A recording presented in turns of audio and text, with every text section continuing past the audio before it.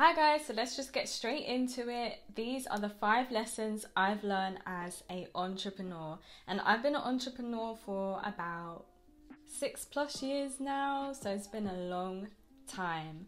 And I want to just talk through 5 of the things that I think are going to be really helpful for you, for those who are entrepreneurs or those who are thinking about becoming entrepreneurs and business owners. It's just an insight into what it entails, the ups and downs and so on. So lesson number 1 that I've learned is that things can take time. Don't compare yourself to others. Your journey is your journey, and this is something I tell all of my mentees and people that are part of the Boss Up group. Is just the fact that some people get discouraged when they start and they see that other businesses are doing better than them, faster than them, but you really just have to focus on yourself, because everybody's journey is different. You don't know what is happening behind the scenes as to why it seems like they're doing better than you. It could be just a front on social media, because a lot of businesses do that in order to attract more sales. They make it look like they've had big, busy months in sales. Some people really do forge their Shopify results and stuff like that. That's a real thing. You just can't take everything as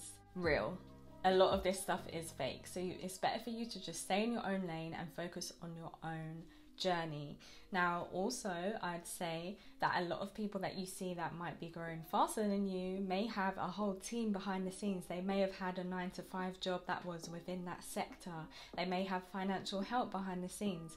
You just don't know the situation, so it's best to just focus on yourself, focus on what you can do, focus on your growth and your journey, and just let things flow as they should flow. I figured out as the years go by that my journey is different to other people's for a purpose. There is a purpose behind this, and I feel like my purpose for my slower growth in business is so that I can share with other people and make them feel encouraged and that they can relate to me. Because if I was just to blow up overnight, people aren't going to relate to me and they're not going to feel like they can do it too. Whereas a lot of you guys say to me, when you look at me and my journey, you feel like you can do it too, and that is my goal. So lesson number 2 is the importance of money management. Baby, make sure you are looking after your money, and learn the lesson that not all opportunities are good opportunities. I have learned that lesson this past year and throughout my business journey. Especially in the beginning, I was not good at money management at all, which is why I always recommend the book Profit First. It's a really good book for just how to manage your business money, because you may be good at managing your personal income and your personal budget, but managing a business's finances is completely different. So you definitely want to learn the ins and outs about business finances, and that's where I went wrong. I sometimes would treat the business money as if it's my money, and that's just a big no-no. Learning that not all opportunities are good opportunities is super true. I'll give you an example for me with Black Friday, as I mentioned before in a past video, that I had planned ahead thinking that Black Friday was going to be amazing for me because the year before was amazing and I thought we'd do even better. So I had really not budgeted well. I was like, I'm going to take a risk. I'm going to invest more money into influencers, which I wouldn't have done before. I'm going to invest into a new photo shoot, new pictures for the website and so on. So I paid a lot of money out that didn't get returned back to me. So we're in mid-January and I'm still catching up with things. So it's been a very rocky start to the year. I realized that all the things that I go through are good lessons to share with you guys. So that is my number 2 lesson, but it's probably one of the most important lessons that I'm gonna share with you guys. It's just the fact that not all opportunities are good opportunities, and it's you and it's your responsibility to really figure out what you should take a risk on and what you shouldn't, and just what you can afford when it comes to spending money on your business. What can you afford to lose? If you can't afford to lose something, I wouldn't take that risk. So always make sure you have some kind of emergency fund for your business as well, which again, I know about having an emergency fund for my personal self, but I didn't know about having an emergency fund for my business. So definitely get an account like Starling. I love Starling. Even NatWest do this as well, but they have like spaces so you can put money into different pots within your account, and it just saves it aside and away from your main balance so that you don't spend that money. And that's really helped me within the past year. Lesson number 3 is the importance of social media and sharing with others. In the beginning of my business journey, I did not want to show my face. I did not want to share that I was the founder of Oh So Curly. But a few years in, I realized that it really helped my business growth. When people started to see that I was the face behind the business, they wanted to learn more, they wanted to support more, they wanted to see how I did it. And then I shared on YouTube, and you guys really enjoyed the behind the scenes content. In turn, it creates new followers, it creates new potential customers and new supporters, and people who will just engage in your content, and then other people that may want to buy from you will see the engagement and know that you are trustworthy, and so on. It's a snowball effect. So I would really recommend any new entrepreneur, new business owner watching this, get a hand on social media. Even if you just start with one, keep to that one, build on that one, be consistent with that one avenue, and then you can branch into the others. For example,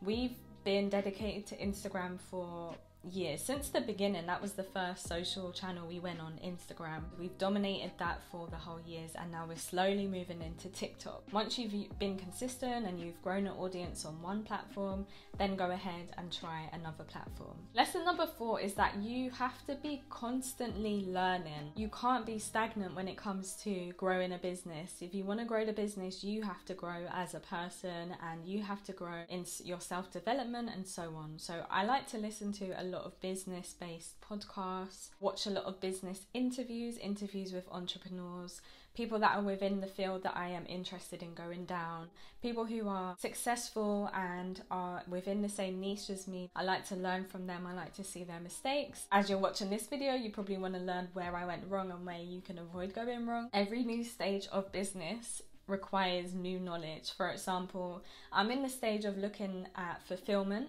so I need to learn about what a good fulfillment company is, how much it's going to cost, and so on. I have to do research into that. I can't just go in blindly because it's going to hurt my business. One thing I will also say is just to read. Even audiobooks if you can't. Reading books has really helped me to develop over the past few years. 4-Hour Work Week I recently read, that was really good. And Brian Tracy, any of his videos, I'm going to link one down below. I watched one the other day. It was something about millionaire mindset or something like that. It was so good. It was just like a seminar of him speaking, a whole presentation. But he didn't even stop, which I thought was like, wow, you actually memorized the whole 1-hour speech.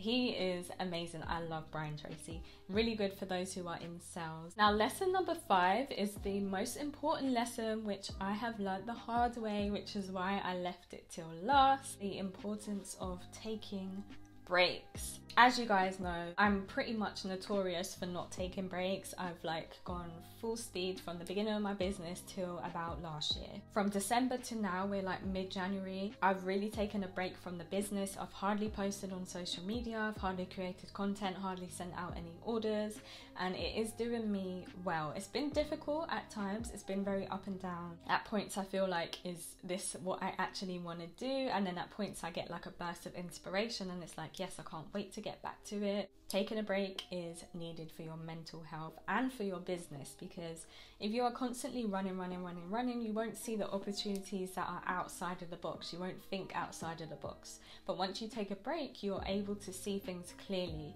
So I recommend at least taking frequent breaks. Imagine if you were working a 9-to-5, you'd be having holidays. Whereas, especially with the situation we're in now, for me, I don't want to take the risk of traveling, so it's I haven't been having holidays because I can't go anywhere physically. I've realized that I kind of outworked myself last year, the past 2 years, so I'm making up for it now. But I found that the break has been very beneficial, and I have learnt that I will continue to put breaks into my schedule. Another way to do this is to really look back at your business growth and look at when your quiet months are and when your busy months are. January, February is usually quite quiet, and it picks up more in the spring and summer. And then again, it will pick up when it is obviously November, December, Christmas period. I can always look at that and then think, okay, January I can afford to take a break because it's kind of quiet. I don't have to push as much as I do in the busier months. So definitely keep that in mind and schedule in some breaks. So those are just 5 lessons that I've learned as an entrepreneur. If you want me to dive deeper into any of the 5 that I mentioned, please let me know down below, and I'm happy to do a full video in more explanation, maybe like a story time of what I've learned and how I learned the hard way. If you watched this video and liked it, please tap the like button, subscribe to my channel, and I'll catch you in the next one. Bye guys.